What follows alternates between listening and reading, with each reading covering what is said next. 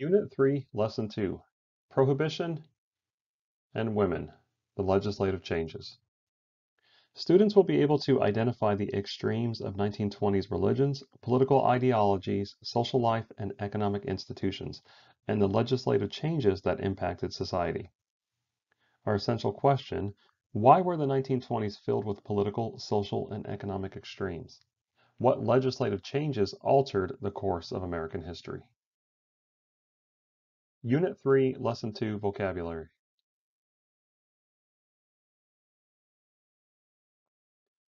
During this lesson, we'll examine the traditional values, including Prohibition, the Scopes Trial, the Red Scare, Nativism, and the rise of the KKK, beginning with fundamentalism, which wanted to be a return to Puritan values and a direct challenge to American immorality.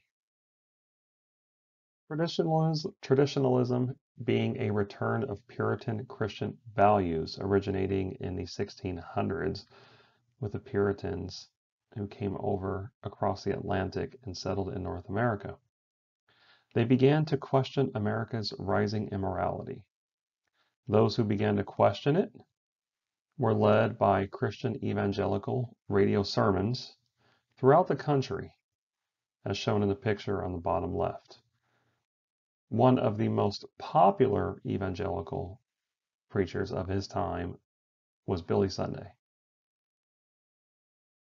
Traditionalism and the Puritan views helped usher in the temperance movement, a social movement of the 19th and early 20th centuries, where people in social, political, and religious groups believed that the United States would be a better nation if drinking alcohol was restricted.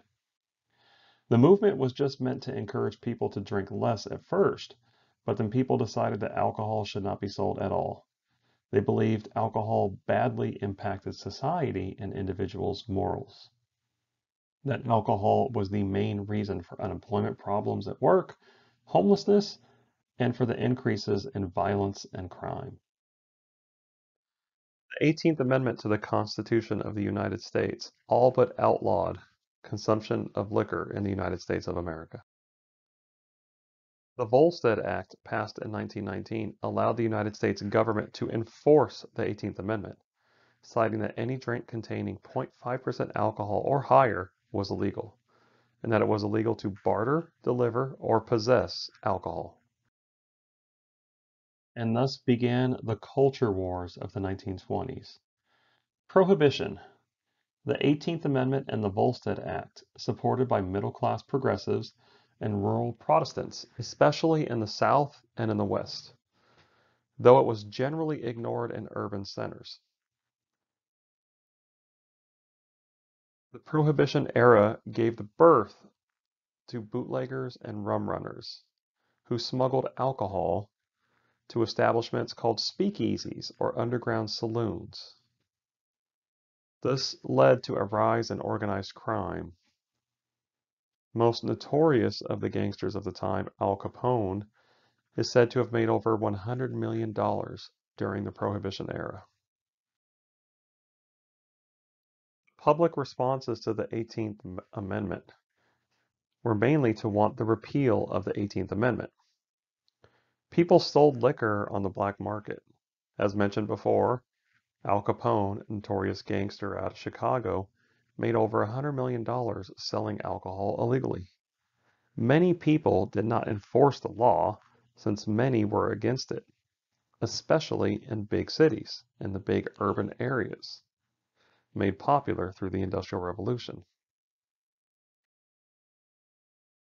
And so, since most people were against the 18th Amendment, and individuals in large urban cities and city centers continued to consume alcohol, the 18th Amendment and Prohibition were repealed by passage of the 21st Amendment. Individual states still had the power to outlaw consumption, and many states remained dry states for decades, but there was no longer a national ban on the consumption or sale or transportation of alcohol. Culture wars of the 1920s also had a religious viewpoint. where fundamentalism, or the literal view of the Bible and creationism, attacked urban lifestyle and culture, and revivalists like Billy Sunday and Amy Semple McPherson's followers and followings grew larger by the year.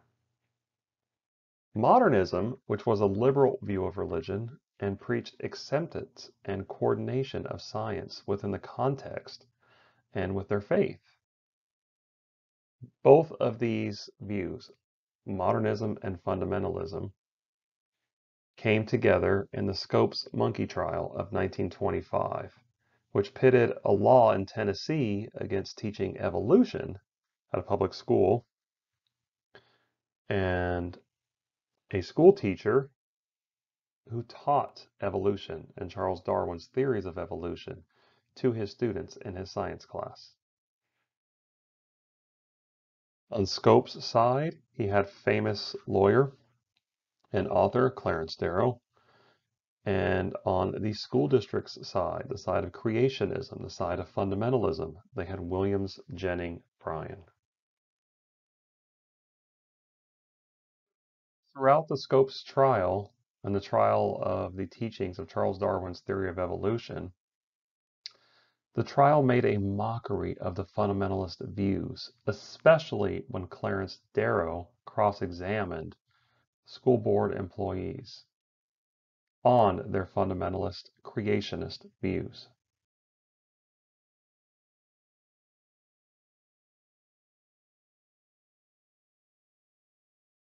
In the post-war consumerism era, helped by the capitalistic nature and consumerist nature of the American public, we began to see changes in our American consumer society.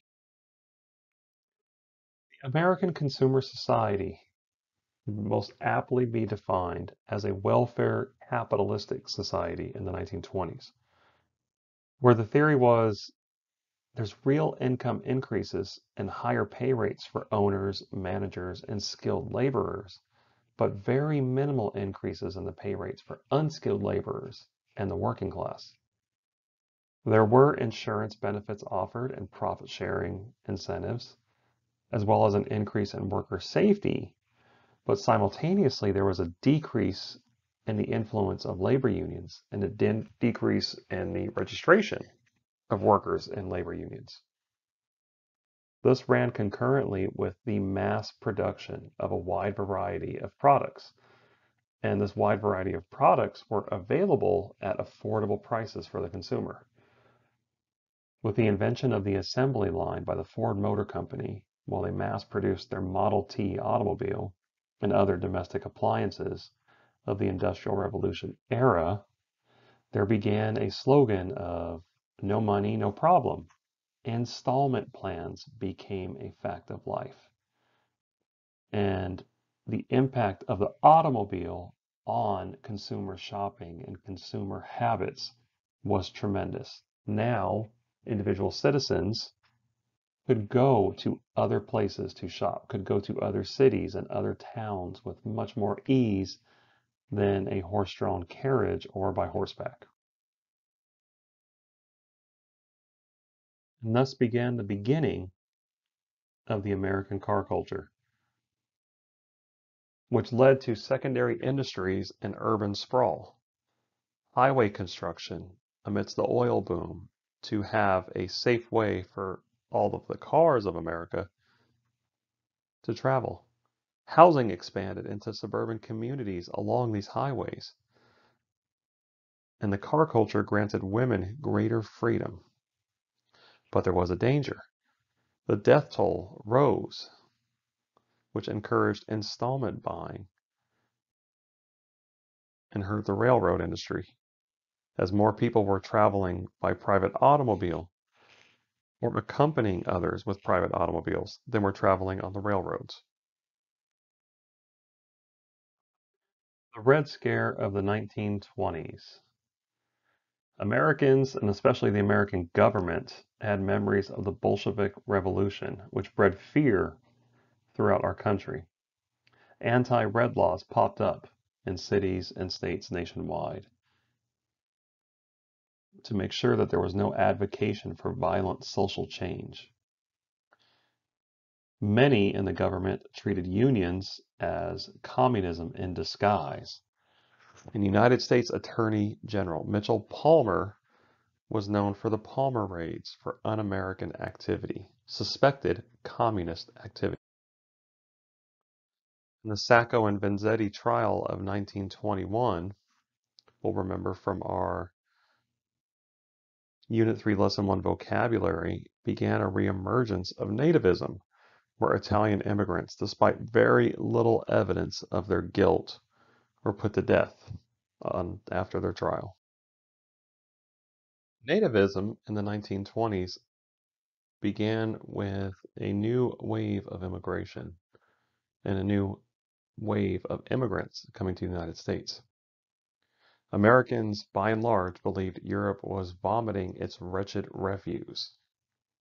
And some of the policy changes that came into play, the Emergency Quota Act of 1921, which limited immigration to only 3% of the United States population, and the Immigration Act of 1924 further limited the influx of immigrants to 2% of the population.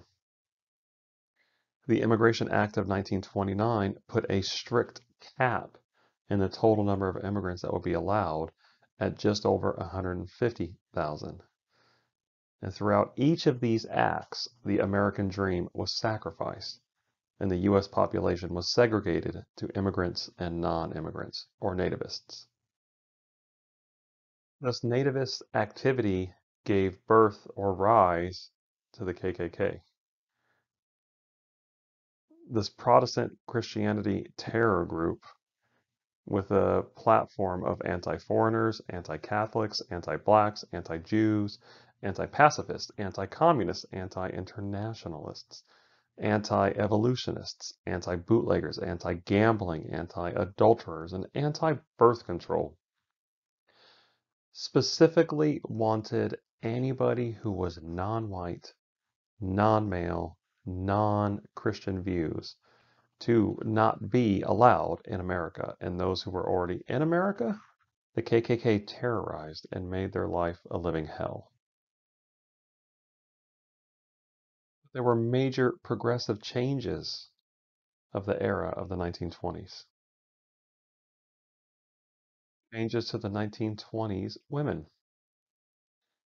The flapper girl, a young woman of the jazz age, characterized by short hair, short hemlines, cosmetics, and cigarettes. This was against the traditionalist view of women. Women began being employed as clerical workers, as teachers, as nurses, or domestic servants. They were often paid lower wages than men, and not many served in management positions, but it was amongst the first times in history that women were working outside of the home. Famous or prominent women like Margaret Sanger, who established the American Birth Control League and Planned Parenthood, which provided resources to women nationwide and is still in existence today.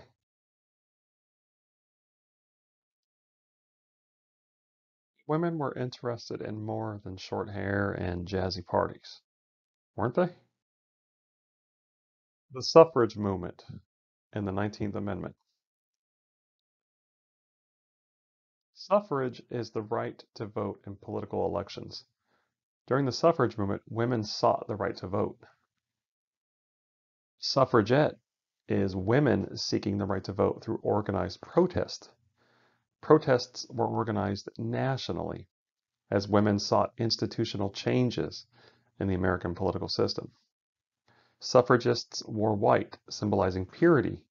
White was associated with youth, virginity, and moral virtue. White suggested that women could be expected to vote for politicians and policies that would better society and not just themselves. Suffragists marching for women's rights to vote during the 1920s. Suffragists versus suffragettes. What's the difference between a suffragist and a suffragette? While these terms are often used interchangeably, they are actually not the same. While both fought for women's rights to vote, Suffragettes adopted a more militant approach. Examples of American suffragists include